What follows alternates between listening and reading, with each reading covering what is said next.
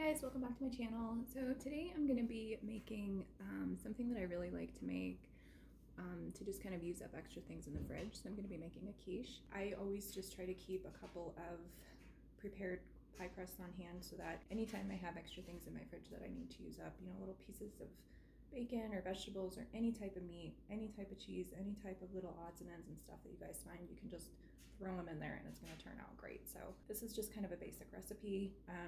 As long as you use the eggs, the cream, the crust, you can use any combination of ingredients. So if you guys like the video, give me a thumbs up, subscribe. Let me show you guys how to make this quiche.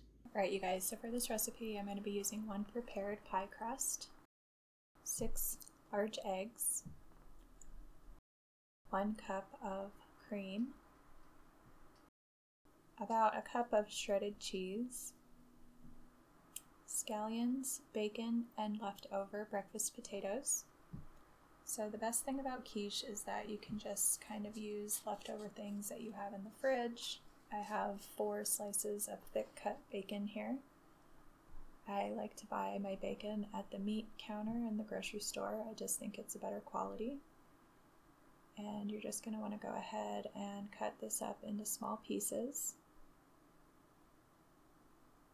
You could definitely use sausage, ham, chicken, really anything that you have on hand you could put in this quiche.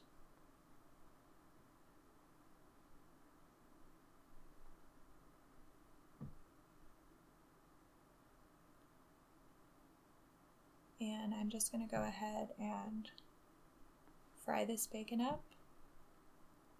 Try to not cook the bacon on too high of a setting. A lot of people end up burning the bacon because they try to cook it too fast, and it does need to cook nice and slow.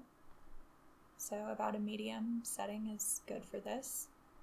Make sure your pan is heated up really nicely, and it also helps if the bacon is at room temperature, as with any type of meat that you cook. Just going to kind of separate the pieces out a little bit, and then I'm going to get them into my frying pan.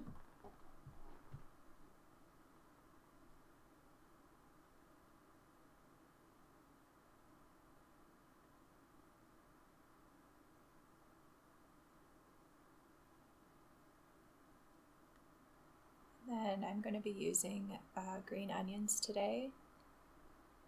I'm just going to go ahead and trim off the ends.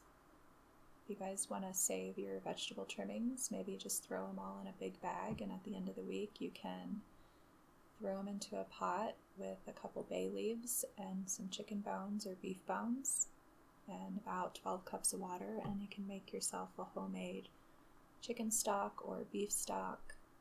And I use stock and chicken bouillons and things like that in a lot of different recipes, and so you can really use up all of your little leftovers and turn it into something new. So I'm just going to go ahead and cut these up. Green onions are very mild tasting and very soft, so we're not going to cook these for very long, but I am going to go ahead and cook them just a little bit, and I'm just going to add them into the bacon here in a little bit after it's gotten crispy. And then let's go ahead and get our eggs in the bowl. So I'm going to be using 6 large eggs today.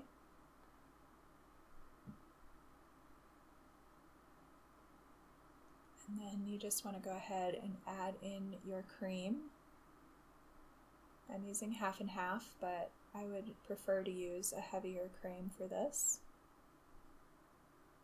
And you just want to mix that up really well.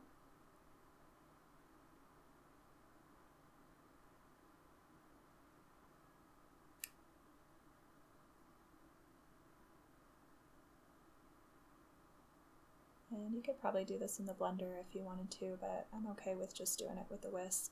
I'm just going to season it with a little bit of pepper and just a tiny bit of salt. I don't want to add too much salt to this because my bacon is really salty and the cheese is salty as well, and so we don't want to oversalt the quiche.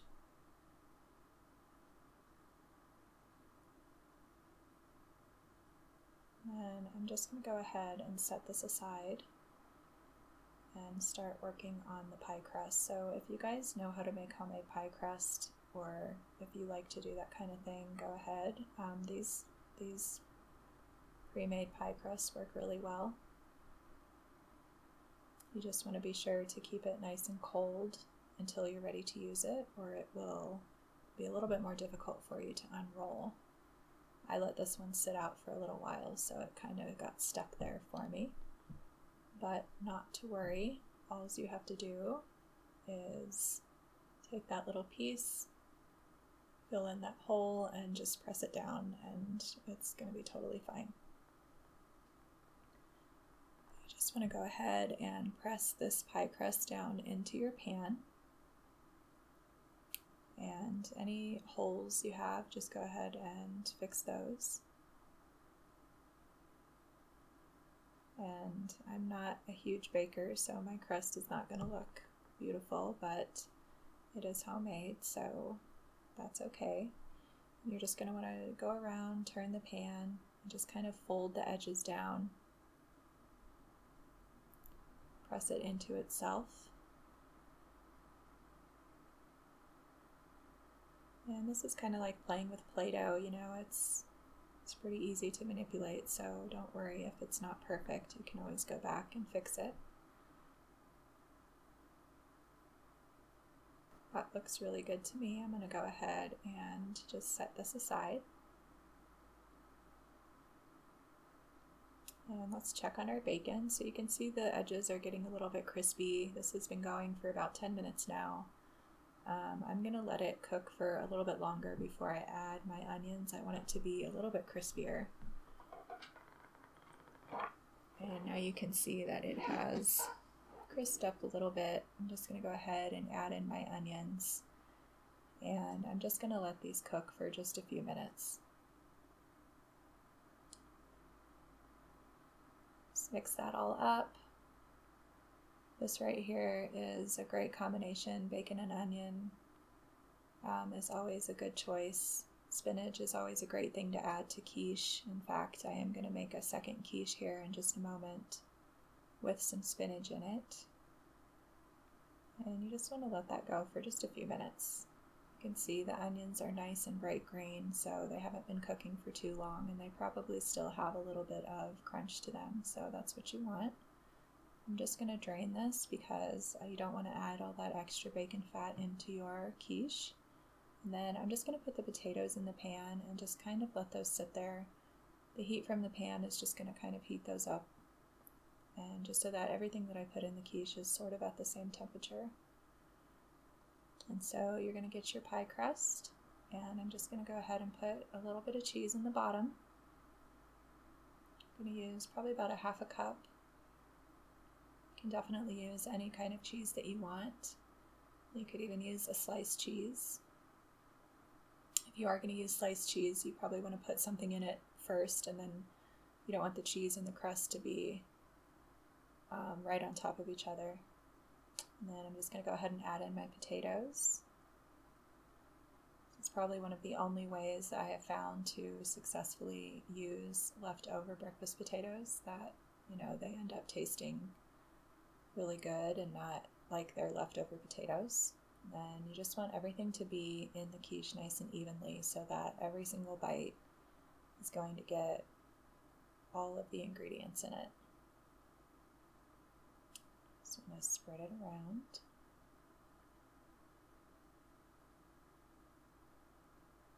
And then I'm going to go ahead and put in the other half cup of cheese.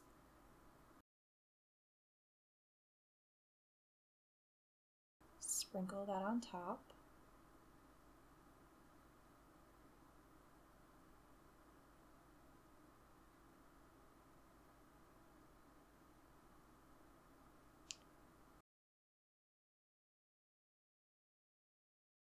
Then you're just going to grab the egg mixture, and you want your eggs to be at a room temperature. Whenever you're cooking and using eggs or any type of meat products, you definitely want to try to let those sit out and just come to room temperature before you cook them. Just makes the cooking process a little bit easier, and it won't bring the temperature down in your pan or your oven as much. And so Just allows things to cook a little bit more proficiently. Just going to even it out, push everything underneath of the egg mixture so that everything is submerged. This is my spinach quiche. Alrighty guys, so I just finished making my quiche. The thing that I really love about quiche is that it's one of those things that you can just kind of use up all that extra stuff in your fridge. So any odds and ends that you have, you can just throw those into the quiche and you have a whole new meal, and you don't have to waste things, you don't have to throw things away. I just went ahead and put a couple pieces of avocado on top.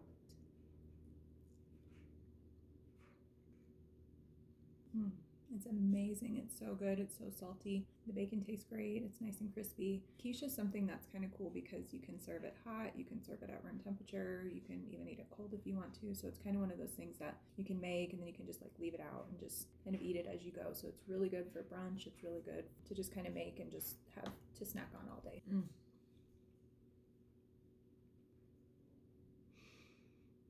It is so yummy. It's just perfect. The avocado on top, you could put anything. You could put some tomatoes on top, anything you want, really. It's so good. It's so good. That is a winner. It's so yummy.